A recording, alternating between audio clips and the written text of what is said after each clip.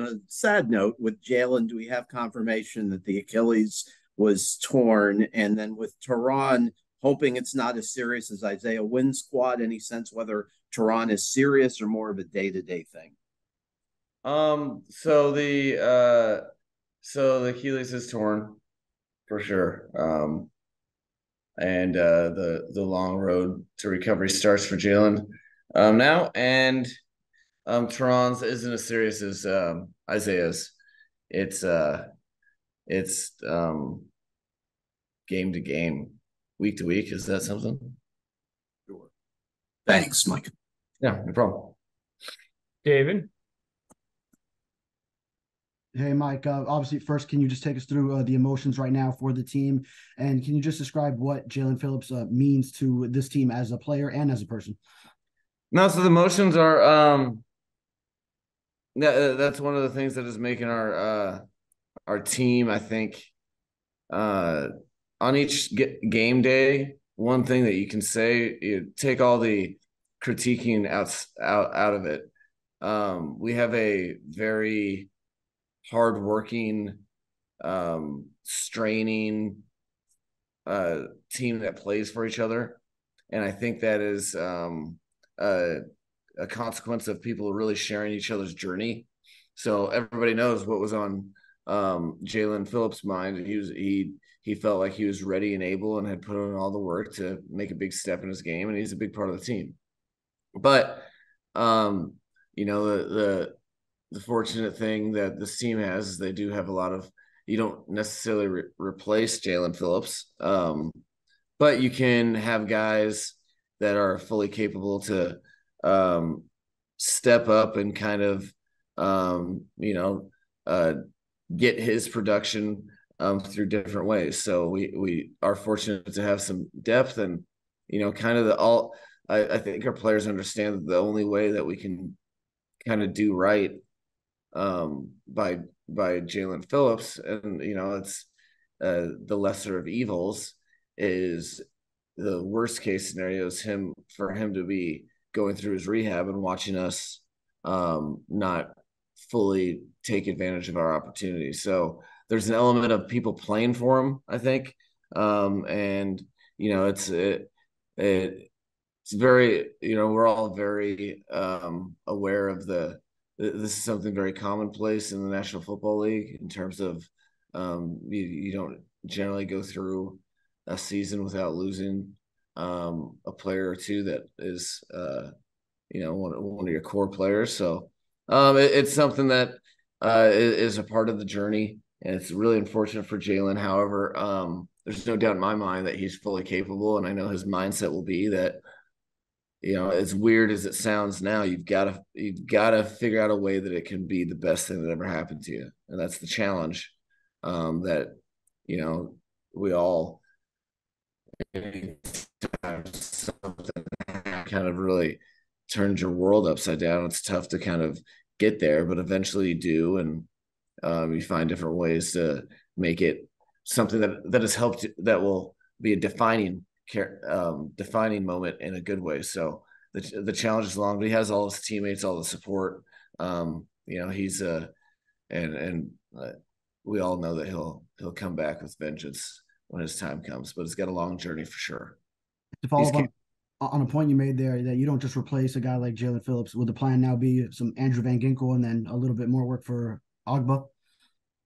Yeah, I think that's the starting point, and then you just let the players shape what that is exactly to a T. But without a shadow of a doubt, there's going to be those two individuals that will have to step up, and that will also open up opportunities. When Gink is not playing stack backer, that means there's very capable and ready. I think David Long is will have to step up as well and play a role that he's been thirsting for anyway. So that's why it's kind of like a group of people. You don't necessarily replace it, but it doesn't. It just gives different people opportunities, and you kind of spread that out to do your best to compensate for that production loss. Adam Beasley. Hey, Mike, I wanted to ask you about Tyreek. It's 2 weeks in a row now that he looks like he's got dinged up a little bit, the hand and I guess the ankle yesterday, even though he played through it. What's your thinking on him as far as usage? I know he's got the most targets in the league. Do you weigh one against the other, mid-season game, maybe, watch the snap count, or is he just he's not taking the field? I will say targets are not the same as playtime percentage. And if we deep dive into playtime percentage, I think there's probably 15 to 20 receivers that play more than he does, which is strategic. We want him to be at his best, but no, I don't think that enters into the equation relative to he's a football player that wants the ball, and I'm not going to be like, hey man, you might get hit. Yeah, that's kind of but he's both the scenarios were kind of unfortunate too. It wasn't he has an incredible history of being able to stay healthy and playing games. I can't remember somebody could Google the stat up real quick, but it's like crazy amount of he's only missed like 2 games or something. I don't even know. So he is a guy that knows how to protect himself on the field. It was a kind of you guys saw probably on the TV replay how it got rolled up early, which was just unfortunate. But he's at a really, really good juncture in his career. I think his teammates have expressed it. I think you guys can kind of tell by his energy. He's at another level of professionality. I don't know. But he's going to make sure that if there's a will, there's a way. I'm very confident he'll take care of himself. And we have a good working relationship, such a trusting relationship with the players and Kyle, where we're not going to press things too early. But yeah, no, I'm not going to. I know. You know what? Do you represent several different fantasy defensive teams? No, I don't. Together. Okay, and you're I, speaking on behalf of your fantasy defensive teams, and yes, that'd be a great idea. But outside of that, I think he'll always be involved, and we'll just we do manage his playtime percentage though.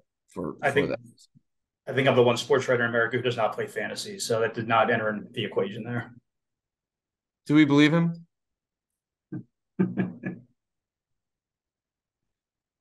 Go to Mark Stallworth. Hey, Coach, how's it going? Man, it's fantastic. Well, ooh, you just got muted, bro. Are you all satisfied with the depth at the linebacker position, and have you and Chris discussed the possibilities of exploring free agency at that position as well? Yeah, we it's something we look at throughout the year, and you're kind of keeping abreast. And every time you have any sort of little nick by any player, kind of assessing that. We've had workouts a couple weeks ago, I know, and then as far as anytime you get injured, you assess that whole process and figure out how you're going to best serve your roster through whatever means necessary. So whether it's on our team, which we have a couple players that have opportunities to get a little more exposure that I think they're ready for, but also we'll continue to do that. That's ever evolving. Basically, every time someone does go down from that position group, if there wasn't an immediate workout just before, we worked people out just to kind of assess the state of the union. And quick follow-up, I know the game was on Friday, and typically you all play the Friday song on Friday. Were you all at all tempted to incorporate that at all, pre-game, post-game? No, it's kind of like a chill. I could have done post-game, but at that point I'd forgotten. But pre-game, that's like we're not making it to the game. You make it to Friday to get to the game. You're at the game. That's the I mean, it would have to be like a remix techno version. Maybe you can come up with it. Some house music, Friday song, then we'd be in business. Right. For next Black Friday game. Thank you. Travis? Hey, Coach. That's a pretty physical football team. You guys were able to rush for 167 yards against. Also, hey, Travis, do you not have AC? Yeah, I got a little AC. And a ceiling fan? Yeah, you circulate it. Okay, got it. Sorry, continue. No, so physical team, 167 yards on the ground, also hit a couple of verticals against press coverage. I was curious how impressed you were by your team's ability not to just match that physicality, but also kind of dictate the terms in that game with a 15-play drive to close things out there late. No, it was a to a degree, not, there's always things as coaches that, the point of coaching is to improve players. So there's always stuff to improve upon. And if your locker room is correct, no one's even trying to play the perfect game. They're expecting to play and then get better from it as we progress. But that being said, it was kind of a perfect scenario for the parallel between what I was hoping the team was and what they showed me they were. Short week is physically demanding. Okay. There's a lot of different distractions with regard to holiday season and having a nationally televised game. We go to New York and you want to make sure that guys are worried about nothing but themselves and how we play as a team. And there's only one way that you can beat that football team, is what you're saying, is you have to match and or exceed their physicality. And I thought that was on a short week that is very, very encouraging for us to see. And I also saw, continued, you can feel in the momentum of the game. I think there's something you can't totally quantify it, but there's an element on every really good team I've been on where people play as a team. The different phases do. So I keep talking about that, and every time it shows up, I can feel it.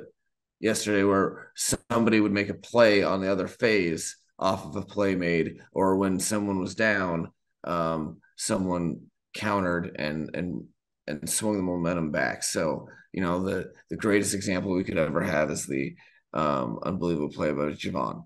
And not only the play that Javon made, but the pass rush that had to move the quarterback in the pocket, which got the receivers down the field further, which made them as tacklers worse.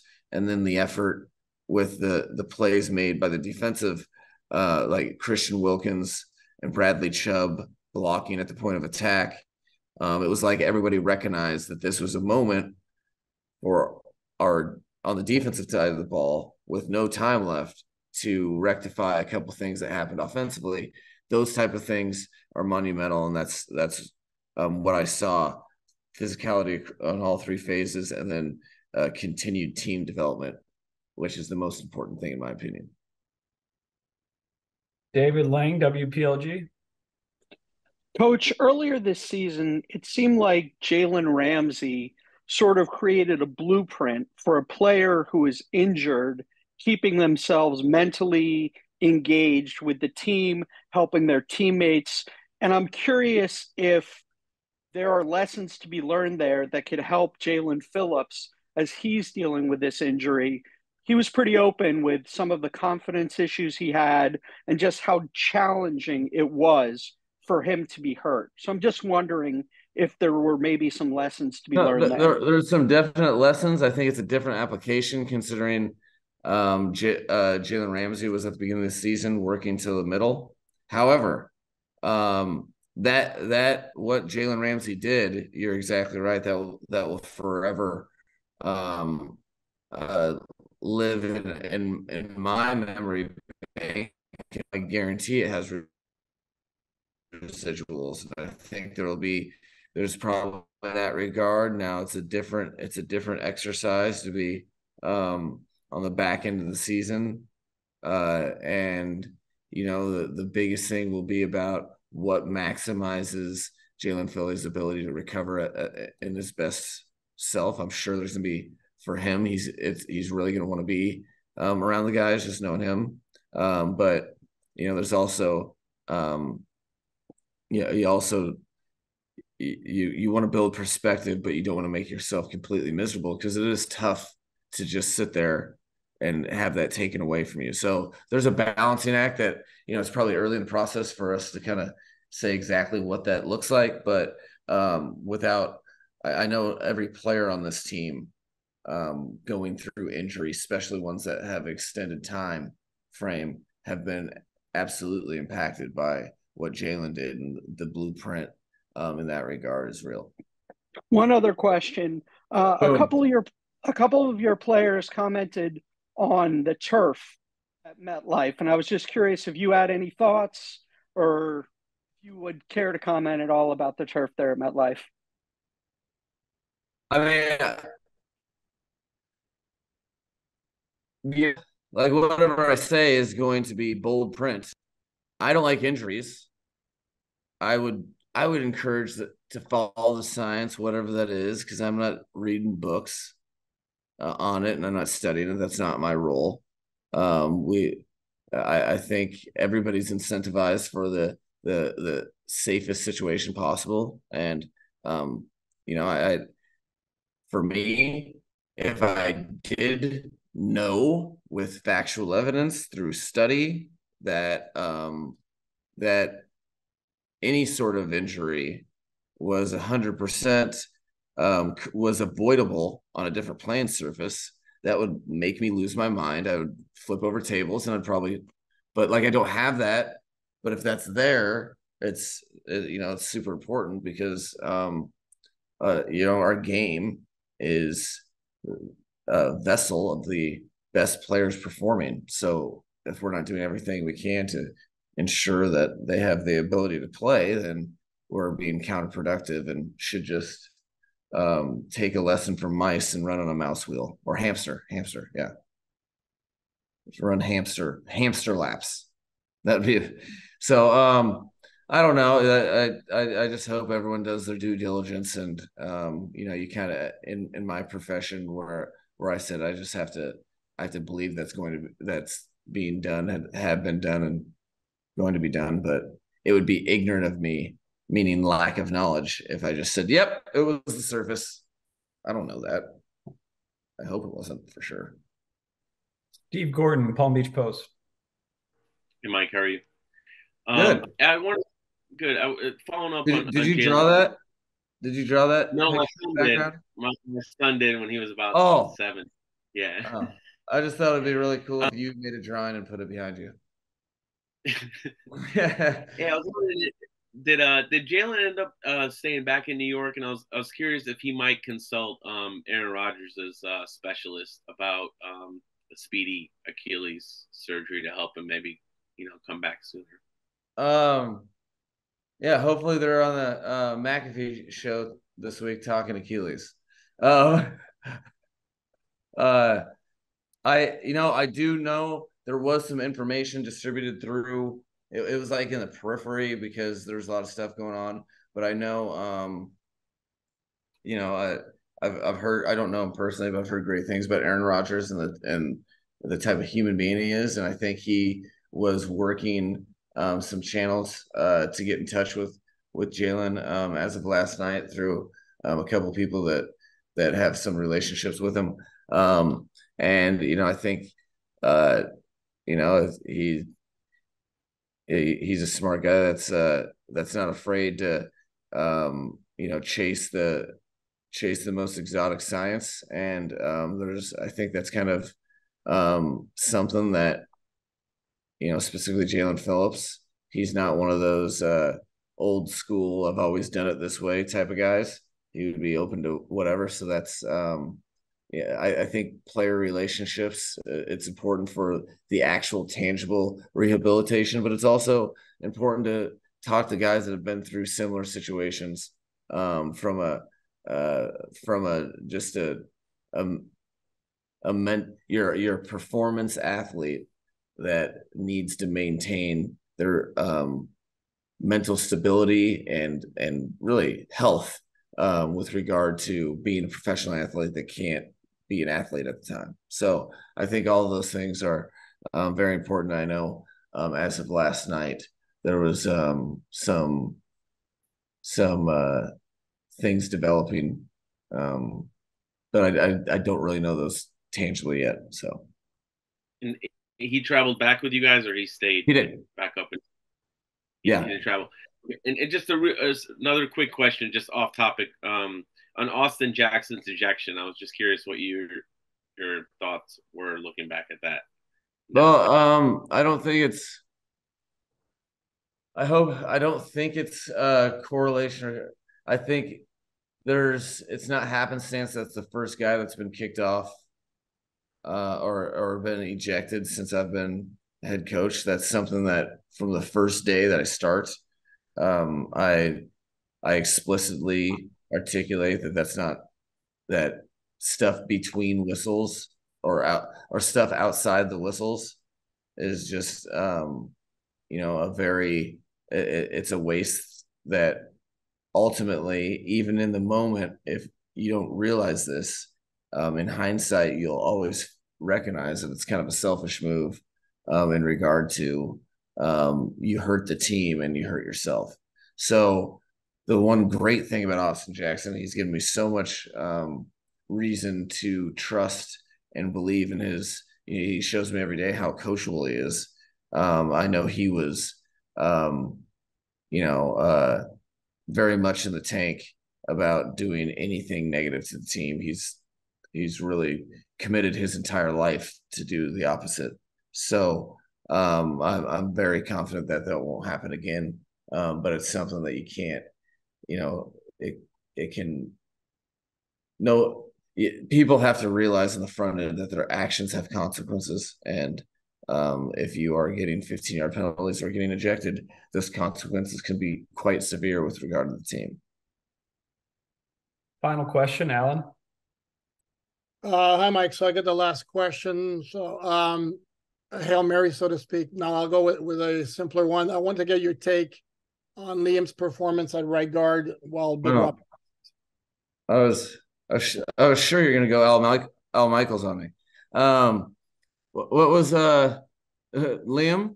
Yeah, he continues to just I really like coaching the guy because he just gets better at stuff within the system once he understands it. And right now, we're at a cool spot where that learning curve is super fast. So when he goes from center to right guard, he's getting better with every rep. And I think he played like how we'd expect him to play, like a starting NFL right guard that is an asset and that can make plays. He made a couple plays in the run game that were humongous in terms of the outcome of the game.